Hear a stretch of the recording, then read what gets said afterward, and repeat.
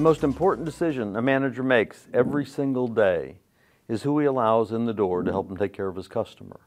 But before you make the decision of who you allow in the door to help you take care of your customer, you need to be asking yourself a couple of questions. Let me just give them to you very quickly.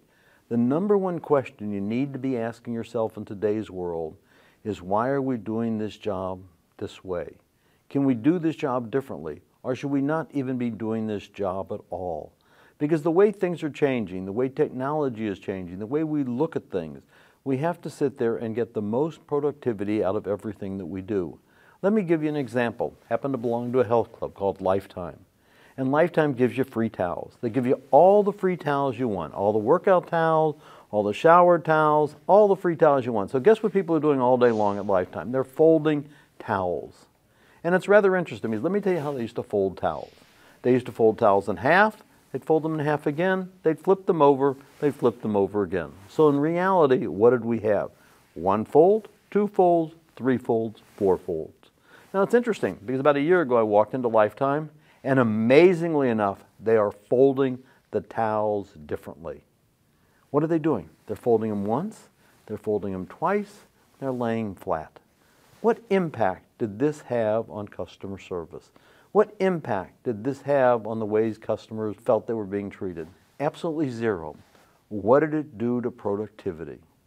It increased productivity by almost 100%. So the number one question you need to be asking yourself today is, why are we doing this job this way? Can we do this job differently? Or do we even need to be doing this job at all? Let me give you another example.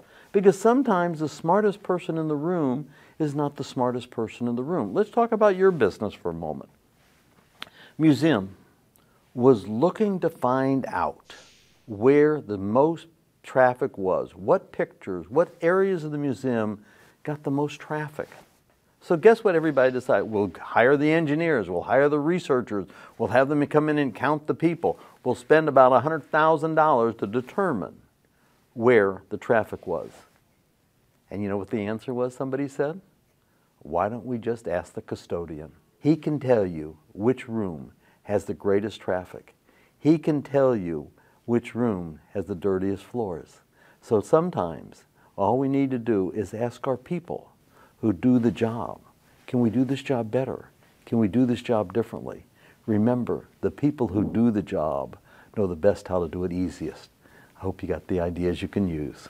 To view more quick clips, visit ISSA.com.